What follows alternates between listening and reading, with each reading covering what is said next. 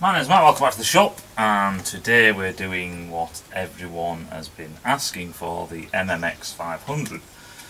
So let's do this puppy. The reason why I was reluctant, and people kept saying, are you going to do it, are you going to do it, are you going to do it, are you going to do it? The reason why I was a bit reluctant to do it is because it's a race machine, it's a race bike. You know, we can talk about race technology and stuff, but people are ranting on, or people, you know, get right hyped up about it, especially when we've been talking about, I'll have to move this stool again, people have been talking about two-strokes, you know, in this channel we chat about four-strokes and two-strokes and stuff like that, and then people get all wound up about me saying, you know, the volumetric efficiency is not very good, and so on, and so on, and so on, and then people always come back to this and they say, yeah, but what about this? Well, if you're gonna say that, it's like, yeah, well, what about the MotoGP 1000cc bikes? We don't use them to compare that to, you know, when I'm talking about other engines and stuff like the anyroad or the, you know, the Rotax engines or what have you. I'm comparing it to, you know, sports bikes, super bikes and stuff like that. But they are road-going indicators, foot pegs, you know what I mean, and side stand fucking switches. You know, they are something versus something that's available to the public.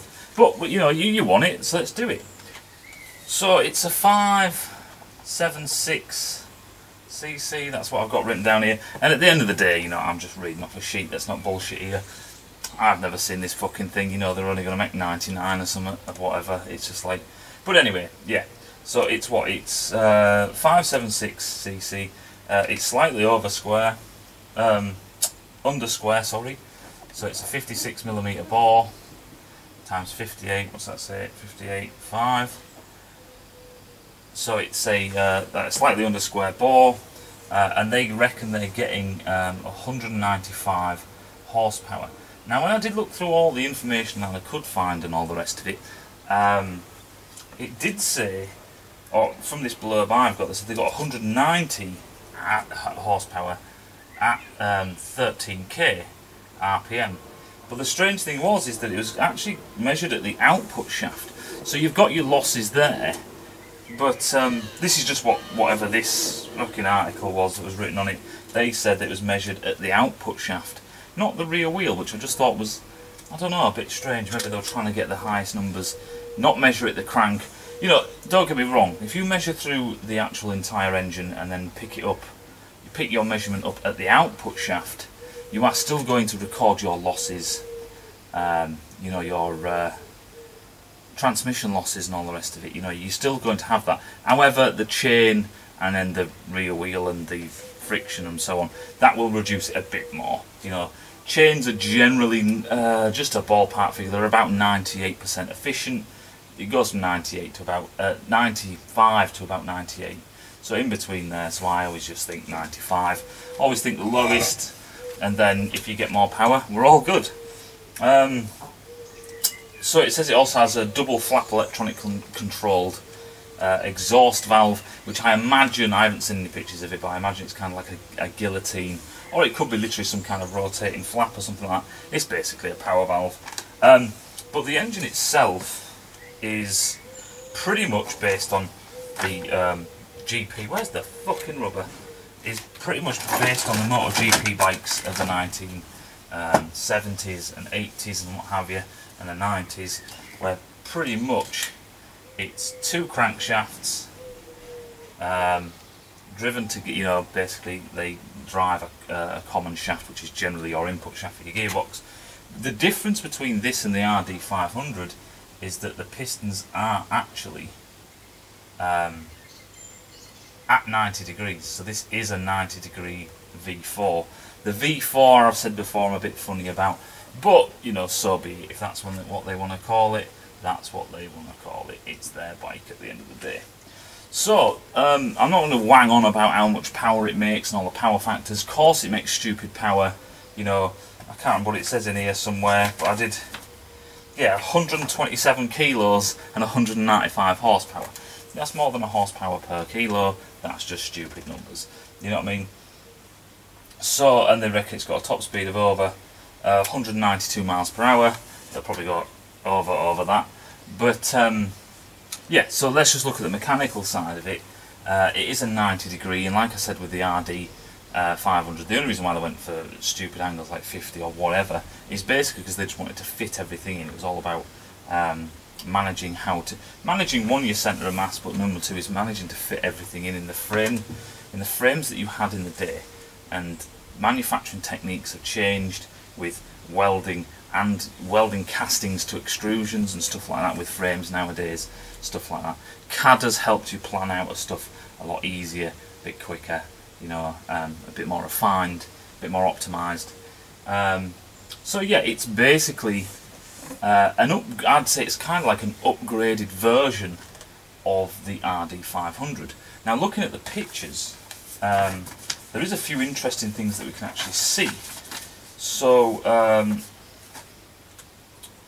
looking at the pictures, I'll point out one thing. You can see on this picture here, you can see it's pretty much, you can see where the two cranks come out. One there drives the oil pump and one drives the coil. And it looks like they have replaced removable or detachable combustion chambers. Now, this happens quite a bit, or can happen a bit in scooters and stuff. It's not that common in dirt bikes and other two-strokes and what have you. But you can see there's this thin section all the way around, and that could be a CNC machined combustion chamber, so they can mess around with that. Or if it becomes damaged or whatever, you start blowing chunks out of it, you can take them out and replace them and keep that casting, which is the actual the coolant cap side of the head, or the cap, so to speak. So, oh, where's the bloody rubber again? It's got a magnet on it, just stick it to the board, you dickhead. Right, so basically what it is, or what I think it is, this is the thing, is that it's a CNC cross section like this that's probably got its combustion chamber like that. There's some holes in it for obviously bolting it down, and then your casting cap can then just sit on top of that with your water jacket in between, your spark plug hole with your thread in. You kind of get what I mean, something like that. And this section here, and like I said, this is only a guess, but I've seen things like this before. I only had so much time to go looking at this thing, you know what I mean. So I think that's what that is. The other thing that as well is you'll see is that it has fuel injection system. So you'll see all the little trumpets that are on the throttle bodies, and the fuel injection system is actually a double system. So there's actually one injector. So we have our trumpety jobby like this, and then in here you'll have blah blah blah, it'll change shape or whatever, be a bit of a Venturi or whatnot. And then what you'll have is you'll have your throttle body with your butterfly. I don't know why I've done that, let's just leave it quite simple. You'll have your throttle body like this, and then you'll have an attachment point to bolt it on, and then you'll have your reeds here, and it's probably double reeds or what have you.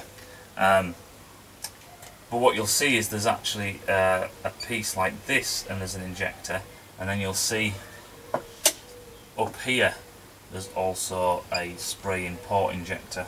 And what's it look like? Yeah, they changed it at some point, but it has a common rail there, and then these ones have a common rail here. And on this picture I've got, you can see now the common rails are actually separate. So there's a common rail there, there's a common rail there, and they'll be connected by pipework.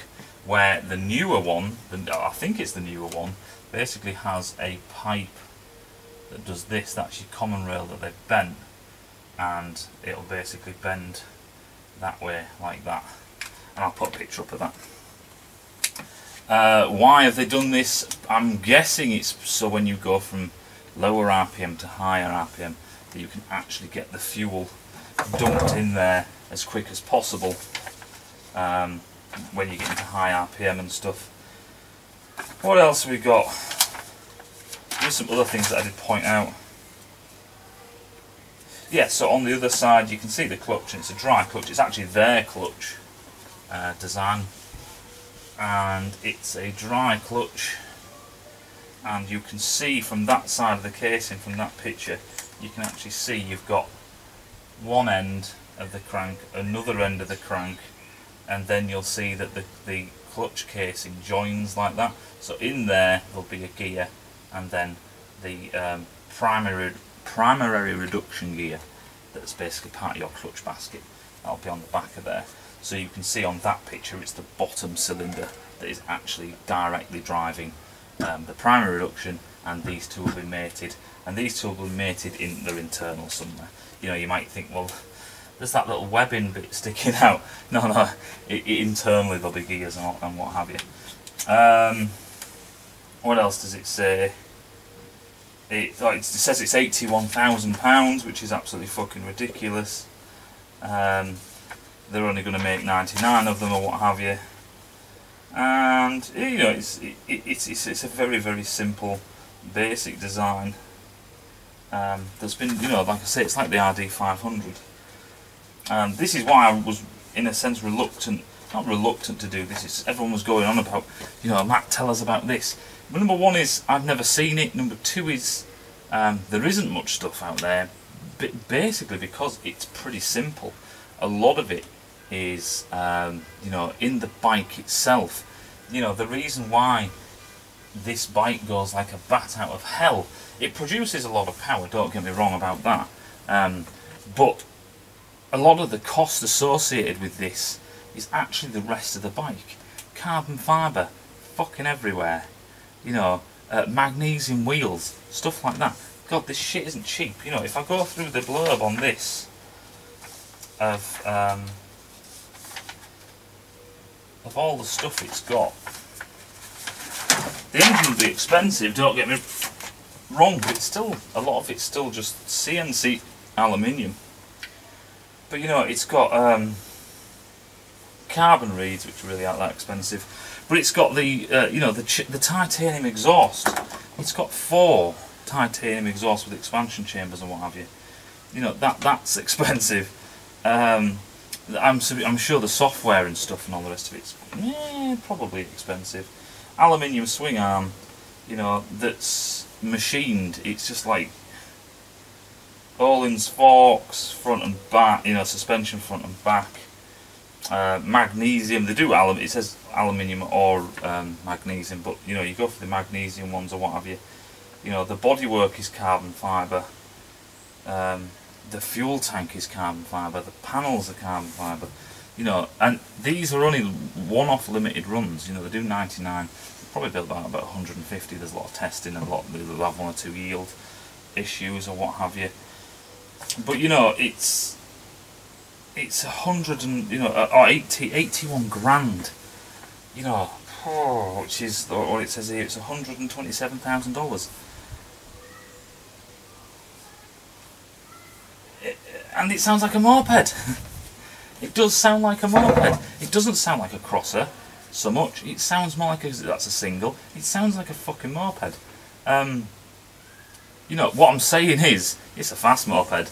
It's the fastest moped, but it sounds like a moped for 81 grand, which you can't use really. You have to, you know, and the thing is, it's so quick and so on the edge basically, you know, because it is a race machine. You're fucking shitting yourself to use it. You know, you've got to remember, you've got, oh, I fucking I'd squirt it around everywhere. But if you just paid 81 grand for it, you know, coming off it will fuck the entire bike. Coming off that bike will just fuck it. You know what I mean? You'll smash them fucking panels, will just fucking turn to dust. Tank will just turn to dust. You know, you mark any of it, you fucked it. And it's just like, that's why, you know, these things are for like Jay Leno, the mug, who just puts everything in a fucking garage and just walks around and shows cameras it all day. That's all he fucking seems to do with it. You know, it's one of them things that it's just, yeah. Is it impressive as an engine? Oh no! You see, that's the thing. I can kind of hear people's comments of like, well, what does Matt actually think about this? Is it an impressive engine? Not really, because they haven't done anything remarkably. They've taken an RD500 pretty much, and then they've just slapped it with all the bells and whistles of modern technology. There isn't really anything that's like, wow, that's quite clever. You know what I mean? It pretty much is an RD500 with a 90-degree split, just so they can get more even balance and all the rest of it. That's what they've done as well, I must mention that. So what they've done is they've removed the balancer shaft, and the reason, or how they've removed the balancer shaft, is by sticking them at 90 degrees out of plane to each other. So you take an RD500 and then you give it all the modern technology things. You know, you give it common rail fuel injection, you give it more injectors, you give it a throttle body control, you give it better designed reeds, you give it better designed components. I'm sure there's going to be some titanium rods or something in there, something like that, something quite sexy. You know, and then you remove the balancer shaft. Holy shit, that's going to make a massive difference just right there. A balancer shaft is a parasitic loss. You know, the amount of you have to accelerate it. Every time you accelerate that bike, you have to accelerate that balancer shaft. It's as simple as that. And the balancer shaft, by definition, is quite heavy because it's got to balance out the masses that are unbalanced. So there's the gear drive. So there's all the fucking little bits of friction and the little bits of, you know, heat and resistance and stuff that's their parasitic losses. You've got to accelerate the thing, you know, overcome its inertia and all the rest of it. That's a parasitic loss. But that actually means more, and it's the weight of it generally. But it's the weight of it and this accelerating and, you know, and deaccelerating, slowing it down. If you can just go fucking, there's fucking 3 kilos, 4 kilos, chuck that in the bin. If you can just do that, you're on to a winner. You know, Formula 1 and MotoGP spend hundreds of thousands, millions on, you know, losing a kilo, fucking kilo. You know what I mean? 2, 3 kilos. For Formula 1 it's more like 5. But, you know what I mean? You spend shitloads of money trying to do that, and if you can just get your engine just go, we don't fucking need that anymore, put that in the bin. You know, that's amazing. You know, just stuff like, you know, the better optimisation of port design, of, you know, with CFD and stuff, the abilities we have now to do something that would take you 10 years back in the 1970s and 1980s and stuff like that, you know, is mind-blowing. And you give it fuel injection, you give it a dry clutch, you know, you do all these things to get rid, try and get rid of it as much as you can, and then when you get to the bike, you have your bike sat there, your RD500, and you've got the MMX 500, and you go, well, it's like half the weight. You know, we've got rid of the frame. Oh, I'll just make it out of fucking carbon or whatever, make it out of some aluminium. The wheels, make them out of fucking magnesium. The exhaust, make it out of titanium. You know, the titanium exhaust is probably so light that it's probably negative mass. You know what I mean? Compared to the fucking horrible exhaust system that the RD500 had, which is, you know, what they were trying to do at the best at the time. You wouldn't believe how much weight saving you can get from having a titanium or even an Inconel exhaust system. It's absolute madness. You know, it's awesome to see that someone's doing something like that. You know what I mean? I don't like the sound of it. It sounds far too much like a fucking moped on a dyno. But, you know, the thing will go like shit off a stick. And I like heavier machines, to be quite honest. I think that would scare the fuck out of me just a bit too much because it's so fucking light. You know, it's like, recently I had to go on someone's fucking push bike and it was 2.5 kilos, and it felt fucking weird. It felt so rigid, like it was carbon, and it felt like it was going to snap. And he does velodrome competition shit. But, you know what I mean? It's just like, yeah, but anyway, it's an awesome bike. Let's not get that wrong. The power it produces is good. I was just a bit disappointed when I first ever read about it back, you know, was it 2014, something like 2015? When I first ever read about it and saw the pictures of the engine, you know, I'll put it up on the screen, saw this picture, and I just thought, it's an RD500, you know what I mean? There's even the RG500 was different than the RD500, and that was at the same time, you know what I mean? I just, you know, don't change a design if it works, kind of thing. I get that, but I was just expecting, with all the stuff we have nowadays at our disposal, all the engineering ability that we have nowadays and the tools and stuff, they would just come out with something just a bit more, you know. And people are going to say, well, it is meant to be a replica and all the rest of it. Well, if it was meant to be a replica, it wouldn't have injection. If it was meant to be a replica, it wouldn't be made out of carbon fibre and so on. It would be a replica, not a fucking upgrade. Anyroad, hope that makes sense. I'll probably piss loads of people off because it sounds like I hate the thing. I don't hate the thing. It's just I don't generally like comparing, not doing comparing. I generally don't like talking about race stuff because it is at the extreme end, and there's, you know, like I say, 99 of them is not really much use to you guys. Yeah, it's a bit of fun just to learn this stuff and what have you, but you know. And the other thing is as well is, I've never touched it, I am just reading what you guys can read. That's the other thing that I don't like about doing stuff like this. You know, on the other hand, I'm going to do some more e-tech stuff, because I found out quite a lot, and yes, that's actually quite interesting. Like I say, you know, learning about the e-tech stuff. I've been doing stuff about the actual injector itself. I've been looking into that and all the rest of it, because really that's the only thing that the e-tech has, that and the oil system. But anyway, hope that makes sense, and I'll see you in a bit.